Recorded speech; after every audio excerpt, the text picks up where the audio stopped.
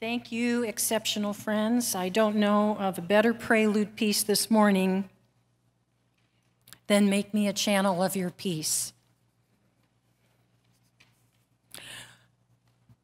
I know pastors all over the city redid their sermons yesterday, as I did, and prayed and struggled over what to say in the wake of another violent hate crime, this time in our own community. We're rocked by this as a city. We're angry and fearful, sickened, saddened. Tragedies like this stir up all kinds of emotions. And it's hard to imagine how the people of Squirrel Hill and the people of Pittsburgh will heal. But I am drawing some comfort today for a few reasons. First of all, in the knowledge that people all over the country are praying. As often happens in tragedies, people band together and pray. But also, I see this as a chance for us to really show the love of Jesus Christ as a church. And so I've been asking God, how might we here at Beulah Church stand with our Jewish neighbors or any people that are the targets of hate crimes and injustice? And I pray that God will show us as a church in the days ahead how we are to respond in practical ways. The chapel will be open for prayer Monday and Tuesday of this week from 9 a.m. to 7 p.m. It'll just be open for you to come and pray quietly on your own. There will be a few times throughout the day when someone will be there to lead in prayer. I will be there from 9 to 10 tomorrow morning and from 6 to 7 tomorrow night. And then our prayer elder, Jeff Jelpy, will be there from noon to 1, both Monday and Tuesday. I'm also encouraged because there's lots of evidence that God is in control. It's interesting because the scripture text that is going to be read today is a text I planned months ago. And the introit that the choir will be singing for in a few minutes is very appropriate as well. It's called O Day of Peace, and this is the first verse. O day of peace that dimly shines through all our hopes and prayers and dreams, guide us to justice, truth, and love. Delivered from our selfish schemes, may swords of hate fall from our hands. Our hearts from envy find release, till by God's grace our warring world shall see Christ's promised reign of peace. That is our prayer. We come now into the presence of God to worship Him, to worship Jesus Christ, remembering that He is the light of the world. The light shines in the darkness, and the darkness cannot overcome it. Just 3 brief announcements this morning. First of all, tonight from 4 to 7, the spaghetti dinner, an opportunity for us as a church family to help out the Graybill family. Next Saturday, the pancake breakfast. And then next Sunday, don't forget, set your clocks back 1 hour. You might remember from last week that during this stewardship season, we're looking at how we can glorify God in every aspect of life. The Stewardship Committee has utilized the gifts of our own Luke Keebler to produce a series of videos to show how Beulah Church seeks to glorify God in all of our ministries here. So today, the video is Glorifying God in Our Mission and Outreach. A faithful community of believers has worshiped and served their Lord Jesus Christ from the church on the hill known as Beulah Presbyterian Church. Over the years, The church has grown and changed in many ways, but in every way, guided by the Holy Spirit, Beulah endeavors to glorify God. In our worship, service, and study, we say, "To God be the glory."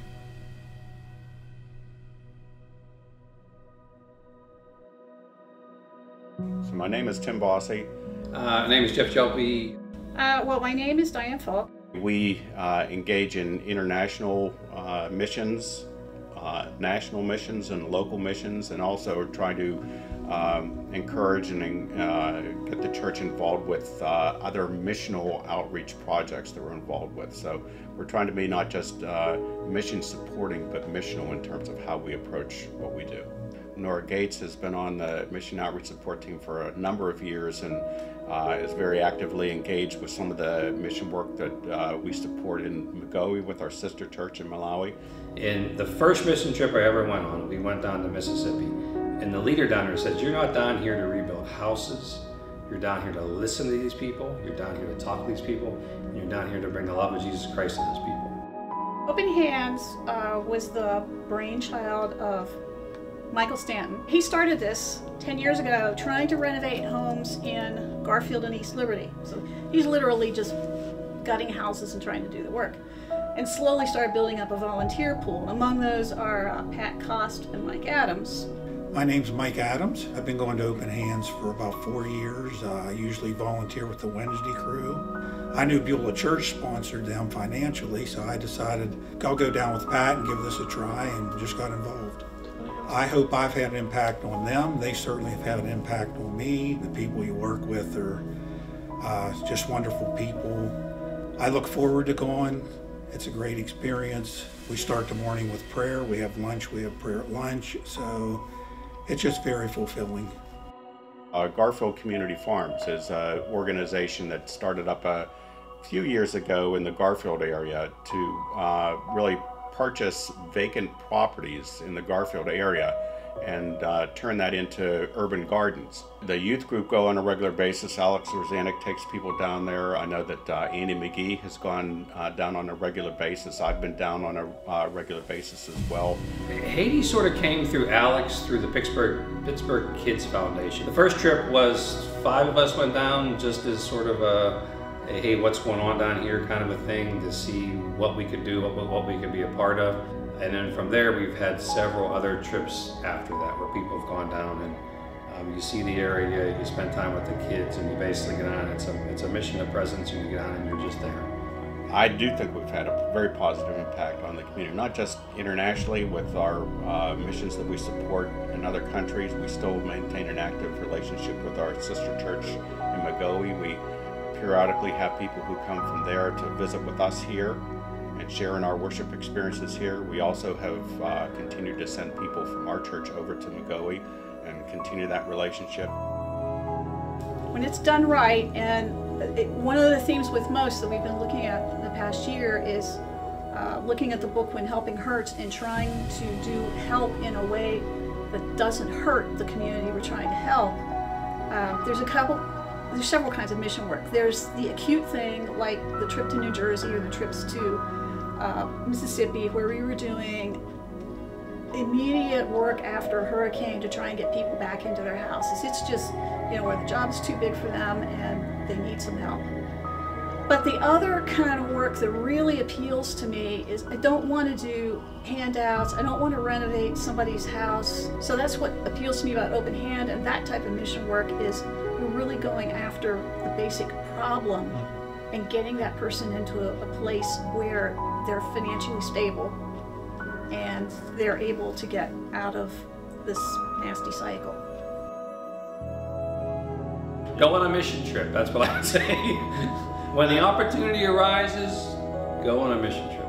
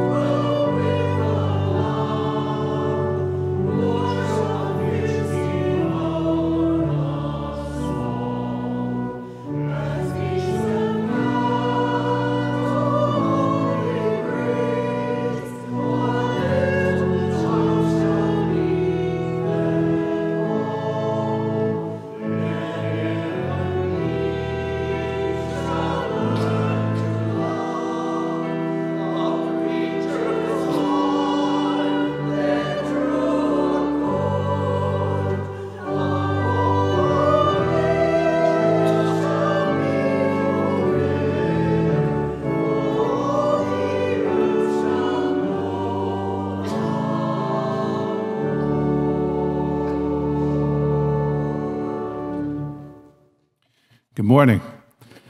Happy Reformation Sunday, and please join me in the call to worship. I love you, O Lord, my strength.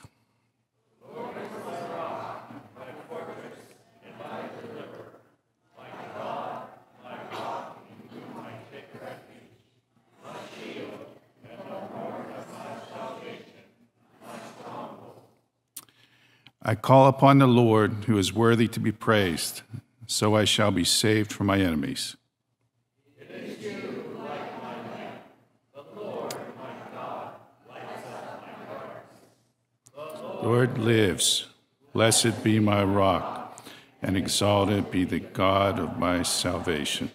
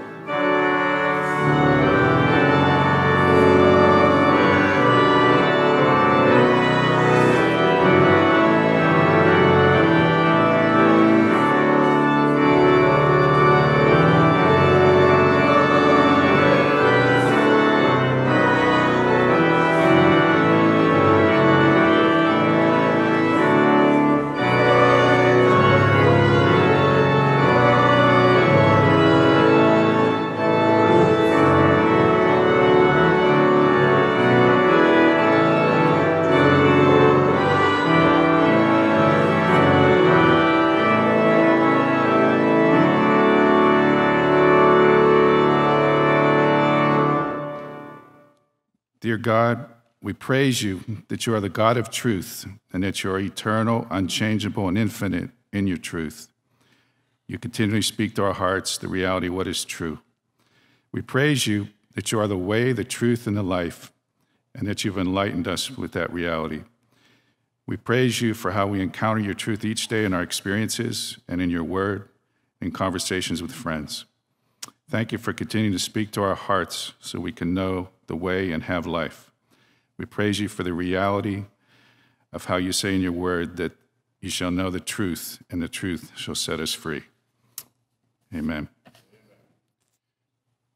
God calls us to walk in the light, openly, generously through our lives and community. And yet we struggle to live so transparently. Let us reflect on the ways in which we block the light of Christ. Okay, please join me in the litany of confession. When we hide the light of our talents and do not use them for the common good, when we fear to take a stand in the light of justice and hide in the shadow of fear, when we are less than truthful and cast shadows of doubt across relationships, Christ, lifted up to draw people to God, often offers forgiving grace and welcome into a community of trust, abundance, and hope. Let us give thanks for the mercy of God.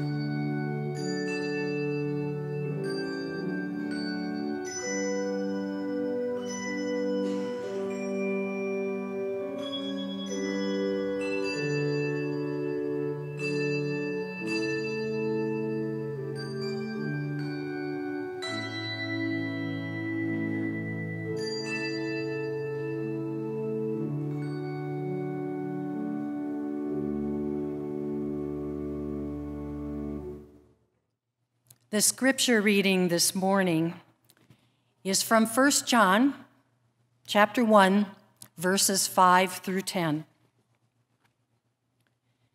This is the message we have heard from him and proclaim to you, that God is light, and in him there is no darkness at all. If we say that we have fellowship with him while we are walking in darkness, we lie and do not do what is true. But if we walk in the light, as he himself is in the light, we have fellowship with one another, and the blood of Jesus, his Son, cleanses us from all sins. If we say that we have no sin, we deceive ourselves, and the truth is not in us.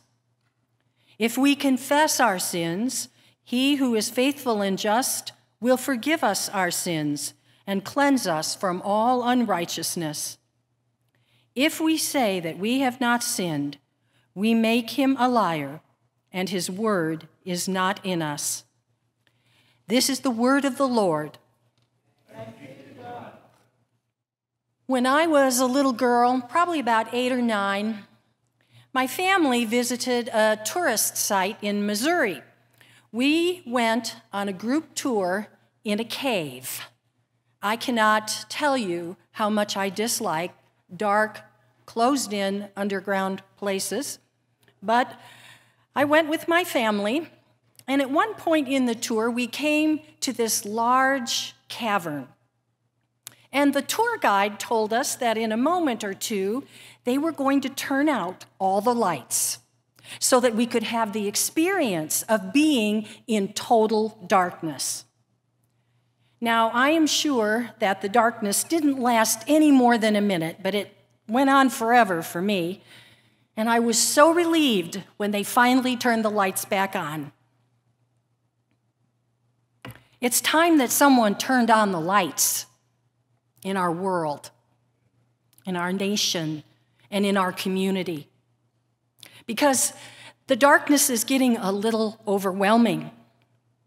And I'm talking specifically about the darkness of hatred, violence, and the pain and suffering that comes in the face of hate crimes and other injustices that we human beings are inflicting upon one another.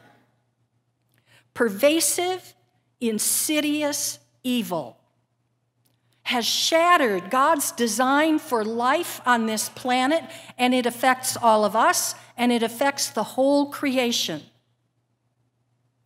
From the glorious radiance of Eden, where humanity walked in deep intimacy with God, all of creation was plunged into darkness when disobedience, when sin entered the world.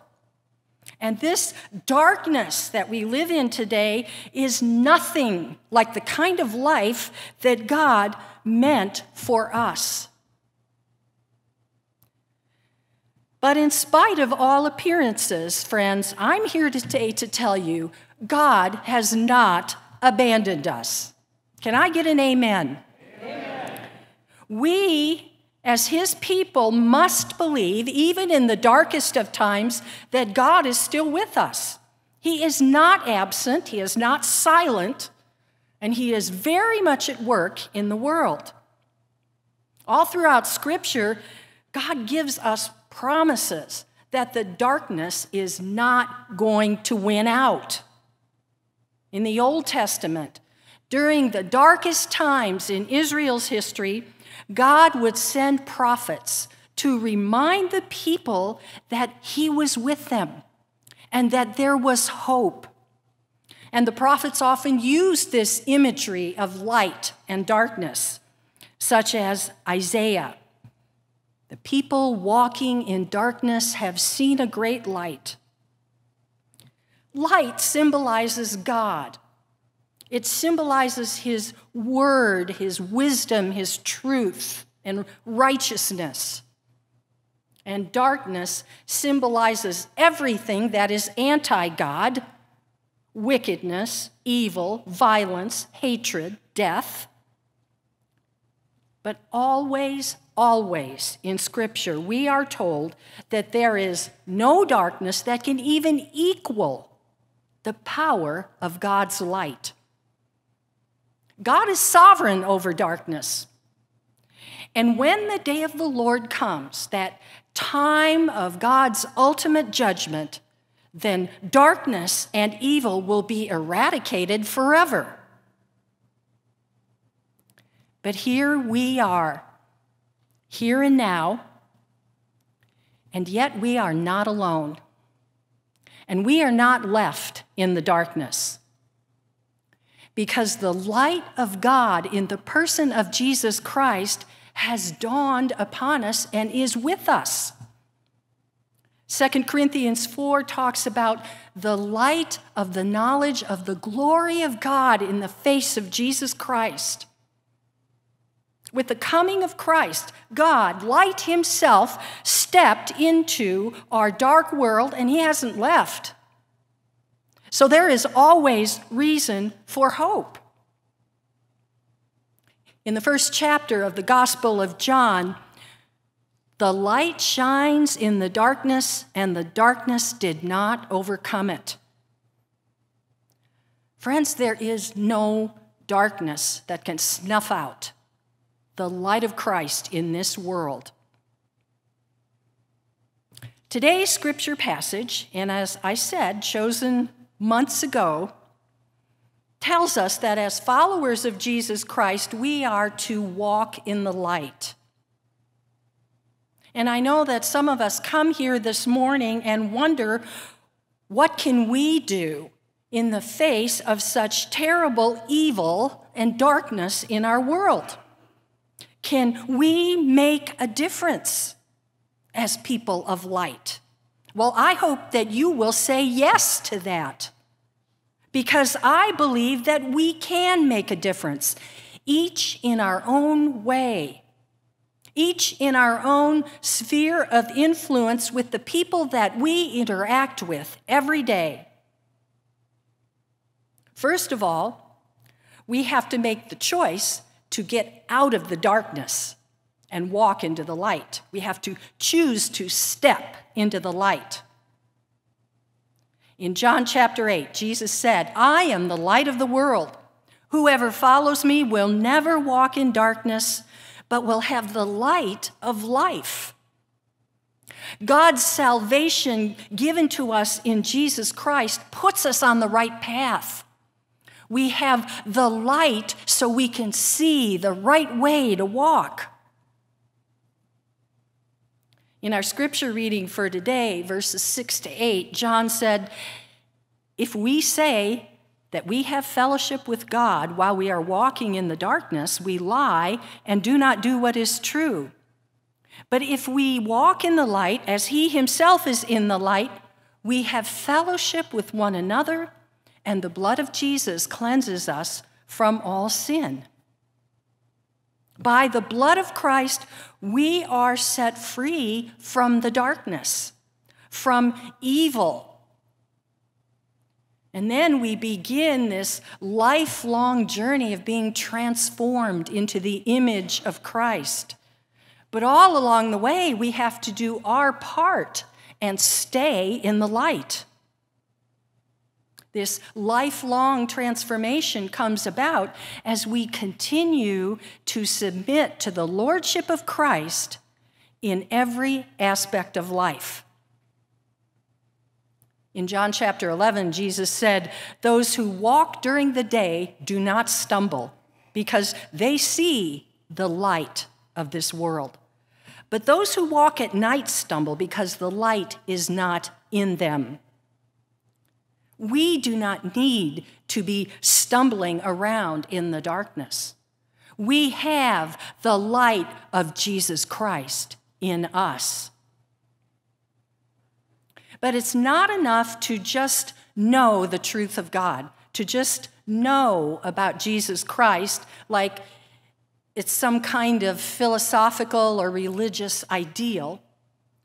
We must also walk in the light through righteous living, and by being courageous enough to shine his light in the dark places of our world. People ask this question, why is there evil and suffering in the world? And they're thinking and talking about evil like it's just an exterior reality. Evil happens out there because there are evil people in the world. But friends, evil and sin is an interior reality in humanity. The problem of evil and darkness begins in the human heart, in every person, even a Christian. We can allow the darkness to remain in us. Last week, we looked at Romans chapter 12, where Paul wrote that we are to offer ourselves as living sacrifices to God. And we learned that this means body, mind, and will, and behavior. We are to live in holiness in every aspect of our lives. That's part of what it means to walk in the light. John wrote, "God is light, and in him there is no darkness at all." Well, another way of putting that is God is good, and evil can have no place beside him. We can't claim to have intimate relationship with God if we're still in the darkness of sin, because sin is a barrier to communion with God. Of course, walking in the light does not mean that we will succeed in being sinless, but it does mean that we are aware of how sinful and broken we are. And we're not afraid to look at the darkness in our own hearts and cry out to God for his mercy, forgiveness, and healing. And we're not afraid to make changes so that the darkness that might be present in us will be driven out by the light of Christ. More and more, I am becoming convinced that we as Christians cannot allow darkness in our hearts that might develop someday into full-blown hatred or prejudice or bigotry. People in our society have become so intolerant, so angry towards others who look different, who believe something different, who pray in different ways. Our witness, the witness of the Church of Jesus Christ, is damaged when we allow these kinds of things to remain in our hearts.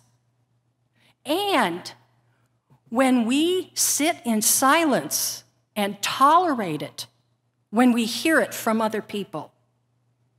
Christians have got to start speaking out. We've got to go beyond the nice thoughts and prayers we extend to those who've experienced tragedy. We've got to take a visible stand in this encroaching darkness. We have to directly speak out against hatred and bigotry. We can no longer be quiet.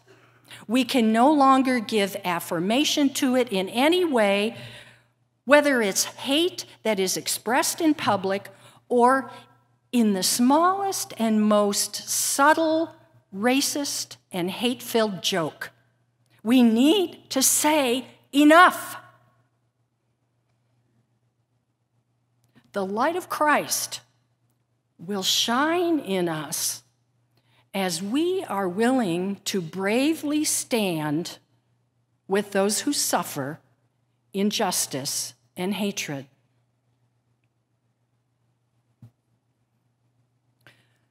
A mother took her little boy to see a famous cathedral, and on the windows in the stained glass were pictures of various Christians from throughout history. And as the little boy was watching the sun shining through the stained glass windows, he asked his mother, "Who are the people in these windows?" And she said, "They're saints." The little boy looked at the windows and he said, "Well, now I know what saints are. They are people who let the light shine through." That little boy got it right. That's what a saint is. That's what we as Christians, people of the light, are. We are people who let the light of Christ shine through. And we do that so that people can see and experience the love and the light and the hope we have in Jesus Christ. And we pray that through our witness, they will come to know that light and love and hope for themselves. These are times of great challenge, but we cannot allow ourselves to be overcome by the darkness and get buried in fear and doubt. We cannot keep our eyes focused only on the dark things that happen in this world. Remember the gospel story where Jesus invited Peter to step out of the boat and walk on the water to him. So Peter did. He kept his eyes on Jesus. He walked across the water, but then he looked down. He looked down at the stormy waves, at the sea, and he began to sink. When he kept his eyes on Jesus, he was brought to safety. We need to keep our eyes on Jesus.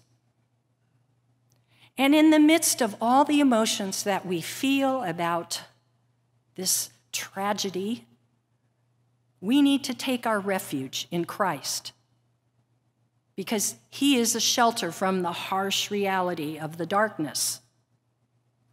So at times we have to rest in him.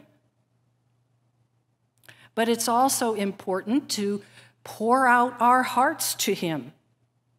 And in the past, we've talked about how often in Scripture we see that God's people poured out their anger, their grief, their confusion, and sorrow in times of darkness. It's called lament. It's when we give voice to these stormy emotions within us, and it's healthy to do it.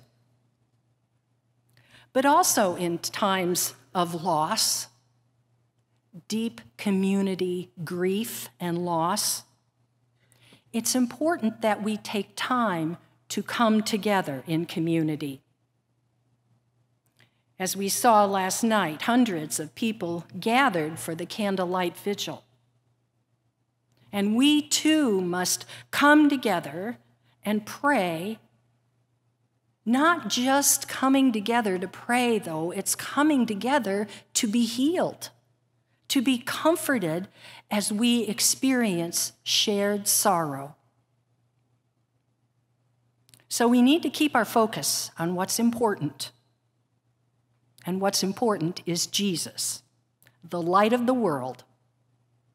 If we keep our eyes on him, then we will not lose hope, and we will be able to live as people of light and hope. So to walk in the light means that we have to look within ourselves and drive out any vestiges of darkness in our own lives.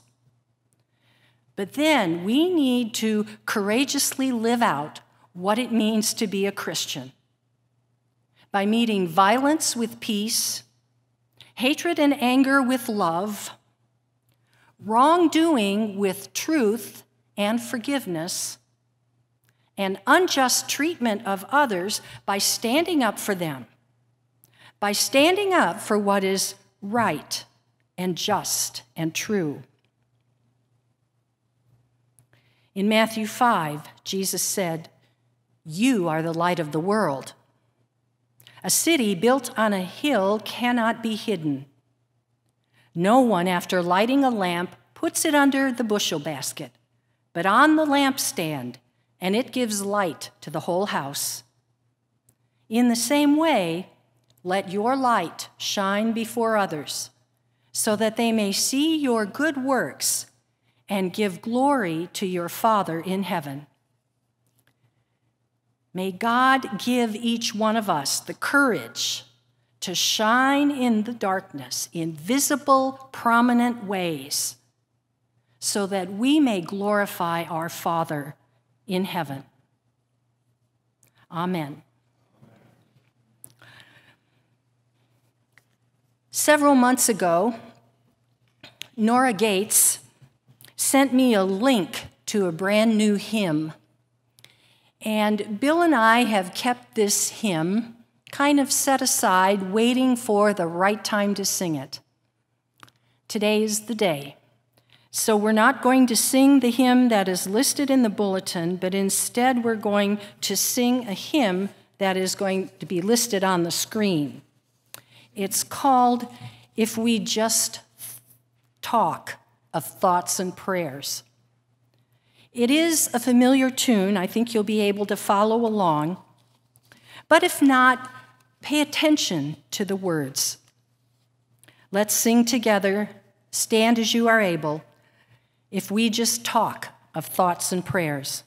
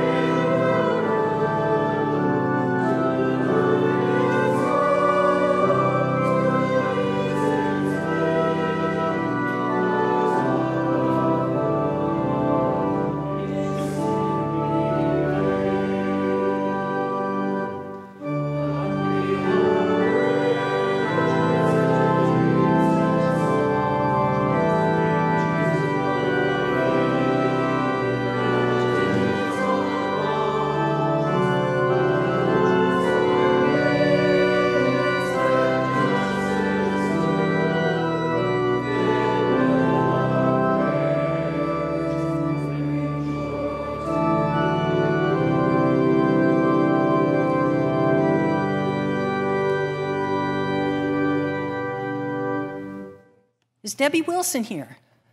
Not yet. Debbie Wilson is going to share what we're calling a glory to God moment, a testimony in a sense. But since she's probably still in the nursery, I'll go get her. But Greg, would you come and lead us in prayer? And so then after the Lord's Prayer, Bill, we will have Debbie's testimony. Please pray with me. Lord, pray that you help us to make a difference in this world with your light. Help us to be saints who let the light of Christ shine through us.